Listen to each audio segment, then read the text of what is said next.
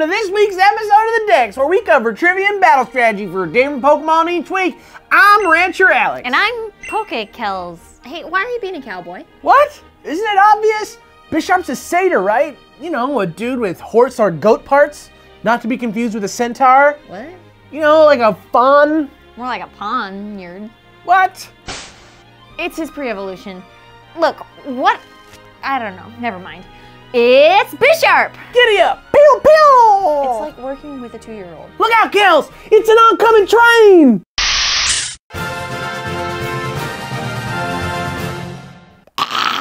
Alright, so if Bisharp's not a horseman, then what is it? In Japanese, his name is Kariki-zan, which is a portmanteau of 2 words meaning mince and slay. Couldn't he just be a violent horse? No, man! In French, he's Scalpois, which means prey scalper, and in German, he's Centurio, which is a mix of the fearsome King Caesar and Centurio for Bisharp's Roman Centurion helmet. Neat, right? Yeah! So if I had to guess, he's some kind of clever hunter or soldier, right? He does kind of look like a general in all his publicity pics. That's one way of thinking about it.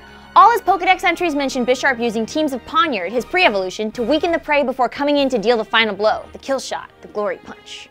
Oh, cool, that's just like lions. Usually they let the lionesses do all the hunting, but if it's a big game like elephant or giraffe, they'll come in and take it down with their extra girth at the end so the delicate lady hunters don't get hurt.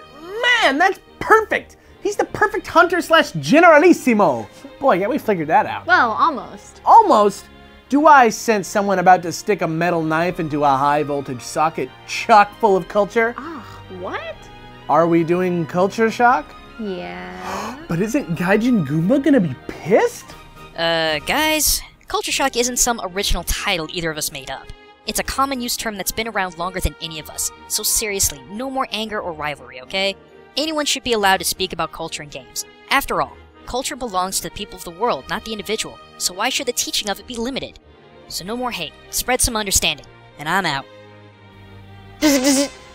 Oh, culture.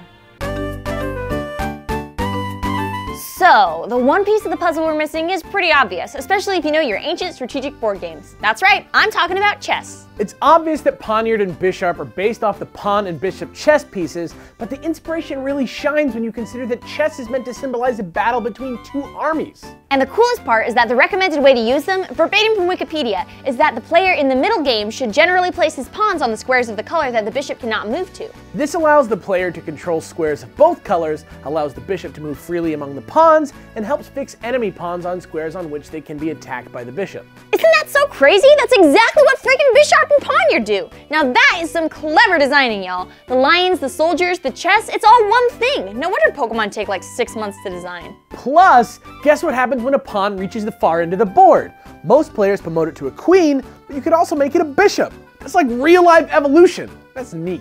It's like too neat. Hashtag too neat. Dang, that was tight. T-I-T-E. Right? R-I-T-E? But now it's time to F-I-T-E with some awesome Gen 6 battle strategy. F-I-T-E? P-O-K-E-M. Bisharp's got massive attack and solid defense. Combo that with his typing and his ability Defiant, and you've got yourself one seriously OU damage dealer. Grab an adamant one and EV train it in attack and speed. The main stab moves on Bisharp are generally Gen 5 only knockoff for crippling targets heavily dependent on hold items, and Iron Head, which has good power and a chance to flinch. Pretty scary. People also sort of expect a Bisharp to be running Sucker Punch, which it gets as an egg move from the Spinda, Cacturn, and Toxicroak lines. Do it! The threat of Sucker Punch not only makes your opponent second guess their attack, but it might give you a window to get a Sword Stance off. Smoke him if you got him. Top it all off with a Life Orb for a little more oomph, and Bisharp can be a seriously nasty surprise. Of course, that's not the only way to train a Bisharp, so as always, here are a few random thoughts. Another great Dark-type move for Bisharp is Pursuit, especially once you get a Sword Stance off. Keep it secret and you could get a KO just for being too threatening. Brick Break or Low Kick are also popular choices on Bisharp for more coverage, and which one you choose really just depends on who you think you're going to be up against. Screens or fatties, your choice. You can also try running Bisharp with a Lumberry, especially if you're already running Sword Stance. It'll help you turn the tables on a pesky status move user.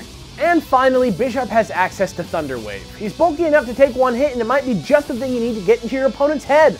Try it! And that's it, Bisharp, the chess piece, lion man, horseman. What did I just say? If you like what we're doing and you want to support us with a donation, head on over to patreon.com/thatonevideogamer. Links in the description. It's a great way to give whatever you can, and there's all kinds of great rewards. Who knows, maybe you too could have your name scroll by during our end credits. Leave suggestions for next time down below, and don't forget to subscribe. I'm Rancher Alex. And I'm PokeKellz. Tune in next week for an even cuter and even littler episode of The Dex. It's like working with a 2-year-old. Look out, Kells! It's an oncoming train! Heard it! Look out! Look out! Get your stirrups! Nuggets! Get your nuggets! We gotta go! We gotta go play the honky tonk! Stop. Cowboys!